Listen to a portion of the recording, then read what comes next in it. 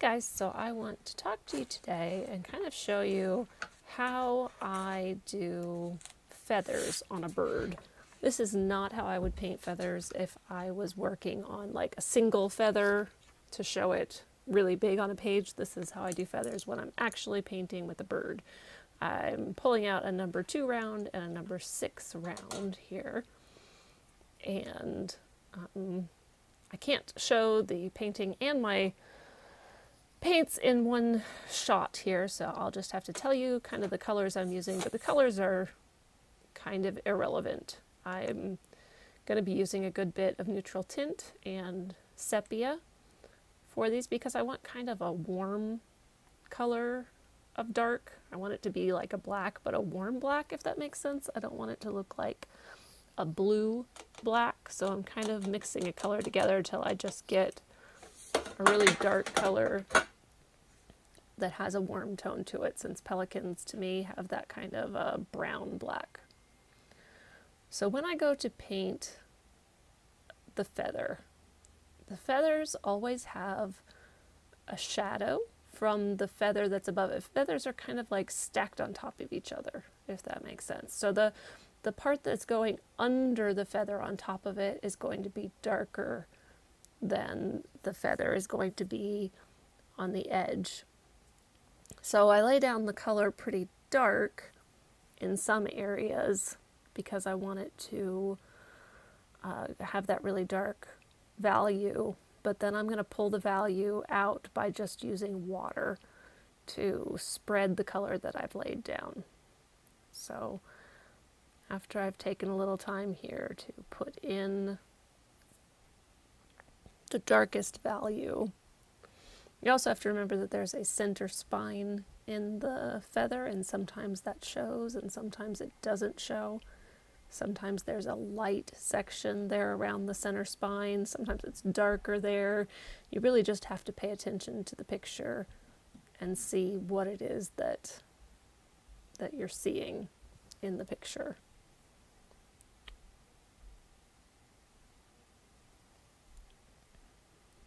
So I'm laying in that darker value.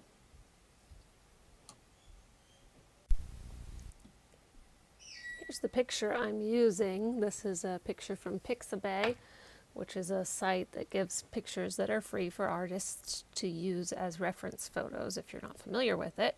Obviously I changed the entire background, but this is basically what I'm pulling my inspiration for this pelican. Now, you can see I'm getting a smaller brush. This is a 0 round because I needed to really get in there into some tiny little spaces, and I didn't have enough of a fine tip to really get in there.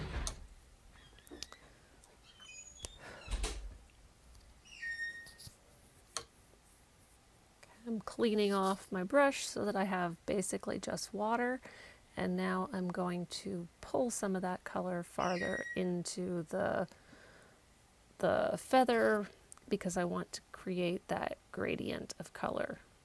So again, I'm cleaning off my brush, I'm just getting some water, and I'm using just water to spread the color that I already laid down, and that will give me a lighter color on this part of the feather.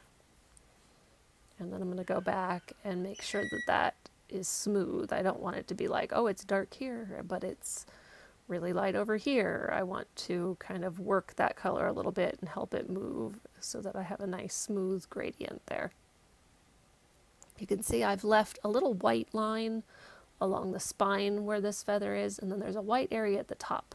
The white area at the top is like a white marking on the bird, but the spine, I will go back after that's dry with just a wet brush, and I will go over it, and that will it'll make it a lighter gray but not so stark white.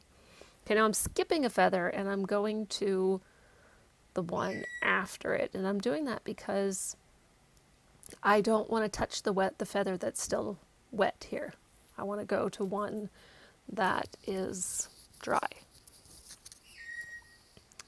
So I'm going to work in this dry area, and again I'm Just look at the feather and see, you know, where in the feather is the value dark, where in the feather is the value light, and pull it from that.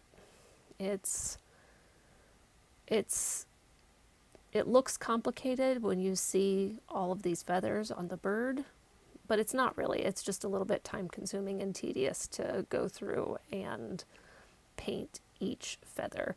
And I don't always paint each feather, but on these large flight feathers, I wanted to see the definition of the feathers. And so I really spent some time putting in all of that detail to get the feather to show up. So I'm going to speed up a little bit of this so that you see me working a little more quickly.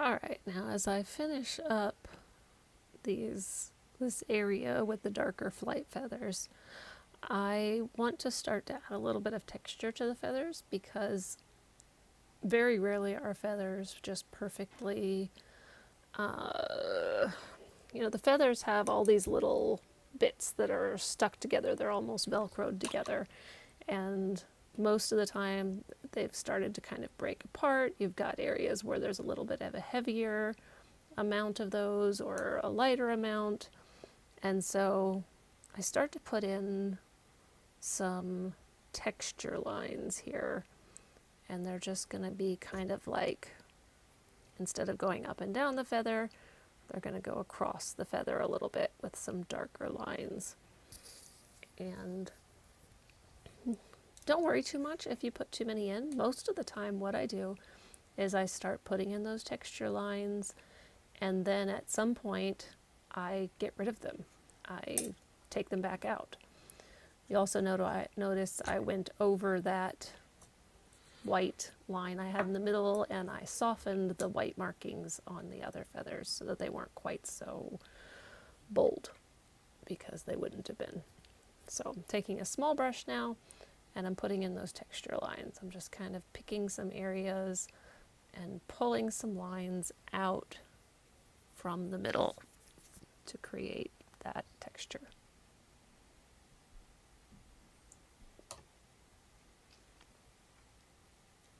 And I'm going to do that across all of them, and then I'll go back with just a wet brush without any paint, and I'll soften them up.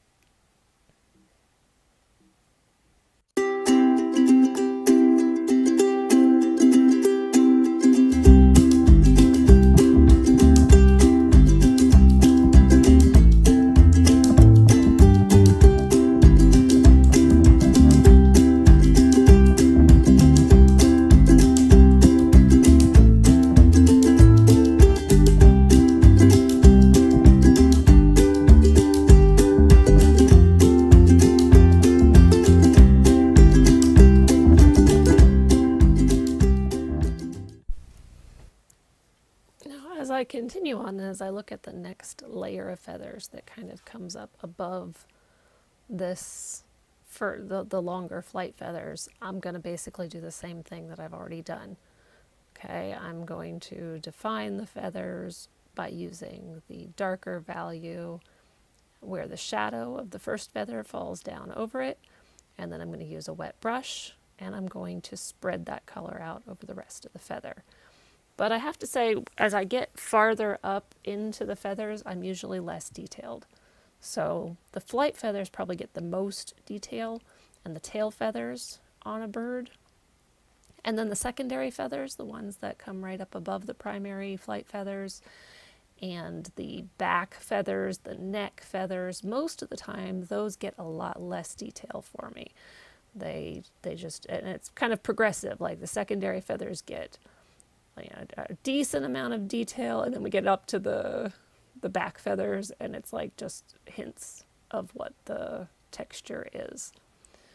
So I'll speed my way through some more of these feathers. It's going to be basically the same process repeated many times over.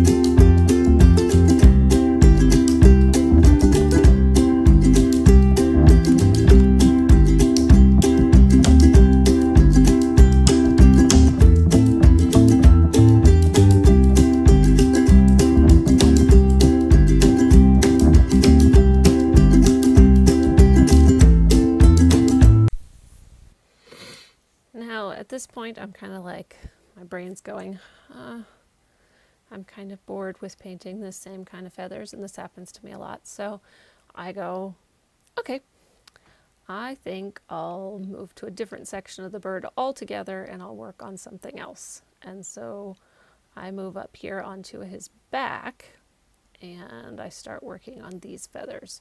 And you're going to see, as I work on these feathers, there's much. I'm not even trying to make all of the detail that I was on those wing feathers. Okay, this is more like I want a hint of feathers. And if you look back at the reference photo, let's see, I'll pull it up here. Here we go. So if you look at that reference photo, you can see that on the top part of the wings and on the back area, there's just, you can't actually see a lot of detail. It's a big jumbled mess of very small feathers. And so what I want is more a hint of texture and less feather definition. I don't need to see every individual feather. Nobody's got that kind of time, okay? I spend a lot of time on a painting, but that would be a bit excessive if I were like literally checking out every single teeny tiny feather. So I'm still working with a lot of the same colors that I had before. I didn't mention, but the bottom feathers I was using neutral tint and sepia. On those secondary feathers I was mainly using Moon Glow from Daniel Smith and adding a little bit of neutral tint where needed, adding a little bit of sepia if I needed to brown it up.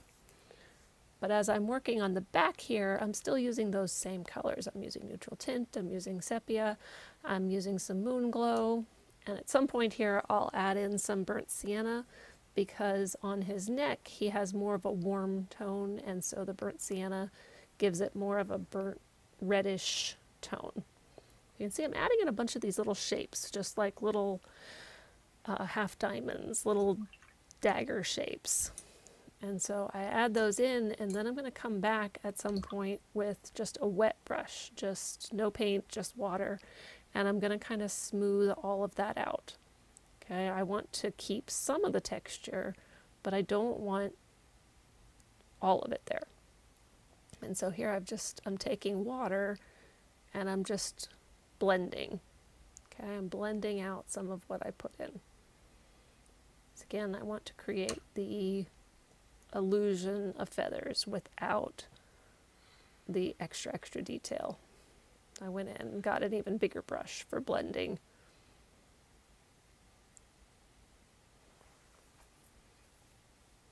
So this is basically my process when I'm making less detail. Sometimes I might paint it all one color, and then I might come back in to create those little texture lines, and then I'll go back in with water and blend out a lot of the little texture lines. It just depends.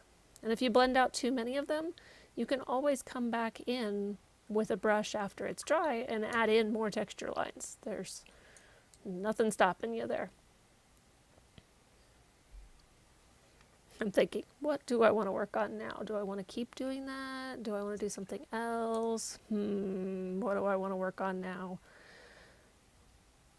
That's what's going through my brain here. And sometimes I have to go look back at my reference photo and go, okay, where are the darker bits? Where are the lighter bits? Because in doing this, I'm actually kind of creating depth, okay? There's this deeper area in between his wings where it's going down to his back, and the wings stick up above that. So I have to create this illusion that it's deeper on that area of the bird. And so, well, that is what I'm working on, but I'm gonna speed it up again.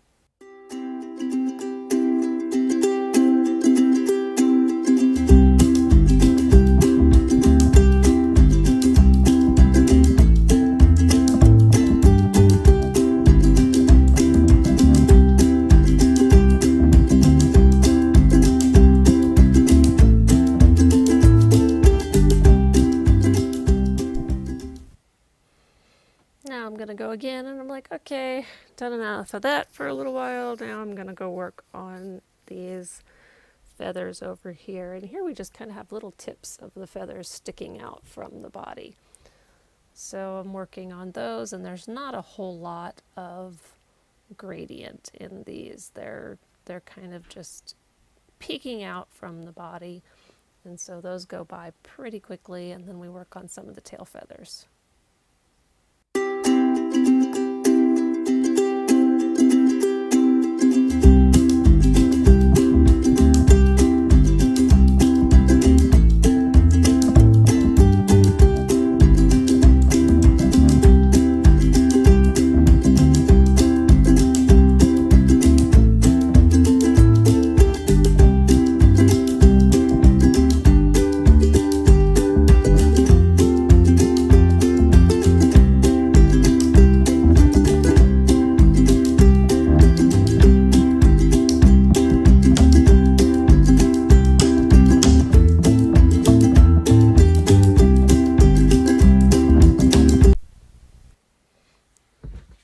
Took a bit of a break there, and now I'm coming back to this painting.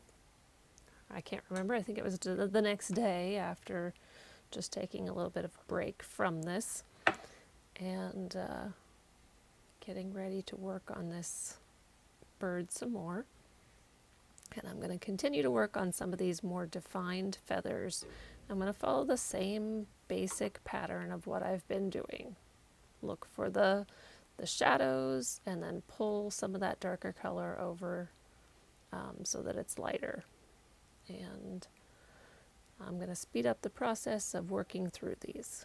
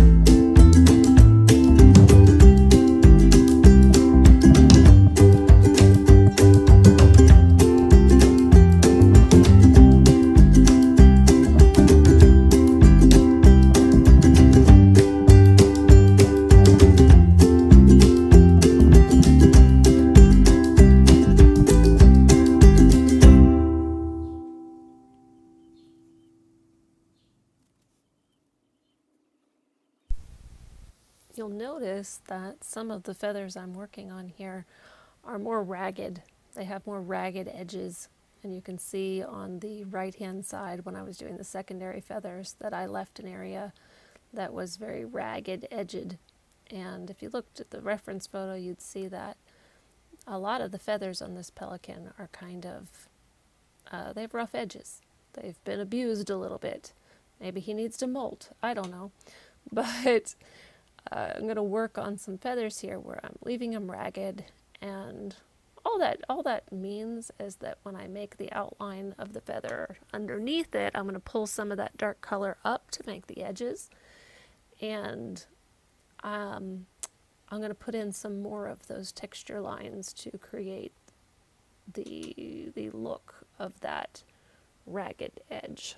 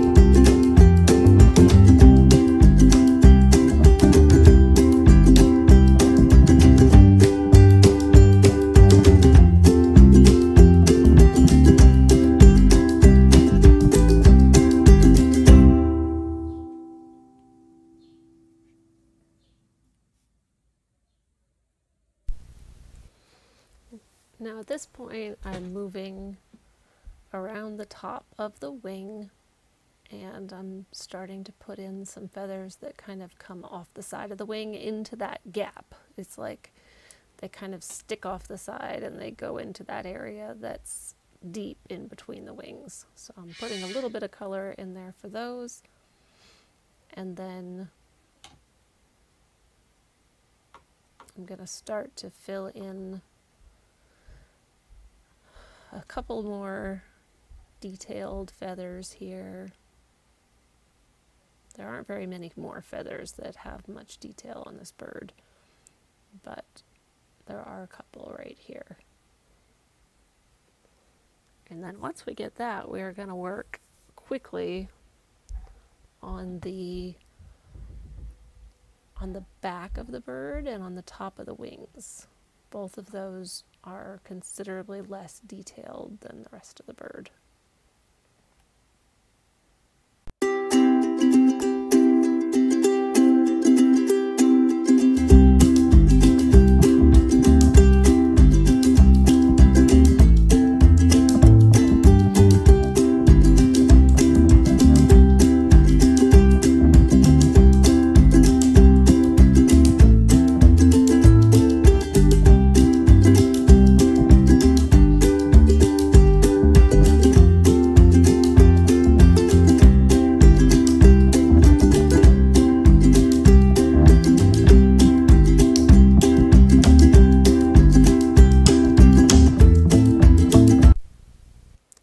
stuck with me this long, you are a rock star, okay? You have the patience for this hobby.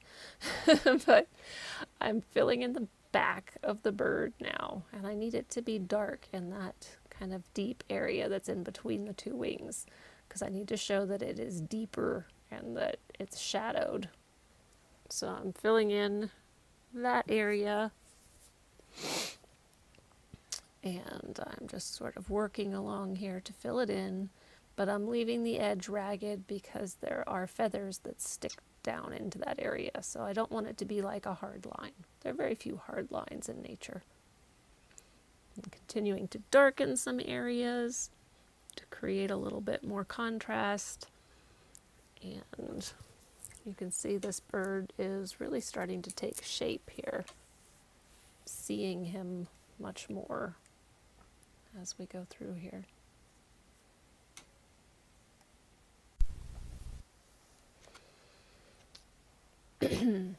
Now, I am taking a smaller brush and I'm starting to fill in the area where there are just very small, cluttered, not organized feathers, okay? And I'm starting with the lightest color that I want to see in there. I've mixed some burnt sienna and some Van Dyke brown, and I'm just keeping it really light. Might have thrown some yellow ochre in there too. And then I'm going to progressively start adding some darker colors in the areas that I want it to be darker. So this pelican should have brown tones to it, so I'm adding Van Dyke brown and some sepia, and I'm just continuing to make these general shapes of feathers. I'm doing the same thing over on the other side.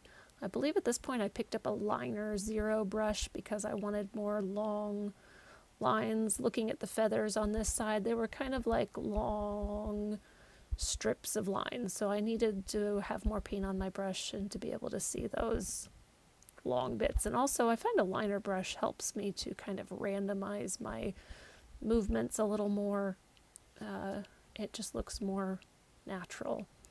So I'm trying, as I put in these lines, I'm trying to sort of create almost the shapes of feathers, okay? And I'm paying attention to which way the feathers go on the wing at any given point, because they do kind of change direction. If you have them just sort of going straight all the way across, it won't look right. And the feathers near the top of the wing were shorter than the feathers as they got farther down. Now I've got just water on my brush, and I am softening that texture. I'm blending out a lot of it, and I'm doing that all through the wings. Okay, I just want to get rid of some of that texture. It's too distinct. I do this with a lot of things. I do this with fur. I do this with a number of things on animals, and so I'm just adjusting that. Now I'm seeing some areas where I was like, that needed to be a little darker to show that it's underneath these other feathers, and so I'm darkening it up. It's also because I didn't want to put stuff back into these wings while they were really wet. Now I've got burnt sienna because I felt like it needed to be warmer. I wanted to see more of that reddish tone in there, so I added some of that, and I'm adding some darker colors to bring in some of that texture again, but also to darken it up. It's not as dark as I think it needs to be. And I'm going to do that on both sides. Particularly up at the top of the wing, there were like lots of little shadows from little feathers that hang down. And so I sat and put a bunch of little texture lines in there. I'm going to do the same thing on the other side.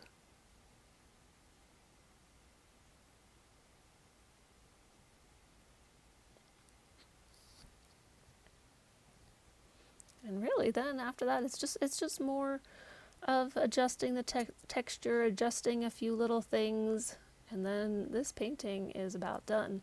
I did actually go back after this video and change a little bit about the left side of the wing. It was not quite the way it needed to be in the final painting, so I changed that a little bit after looking at the reference photo some more. But really, that was about it, and I was pretty happy with this.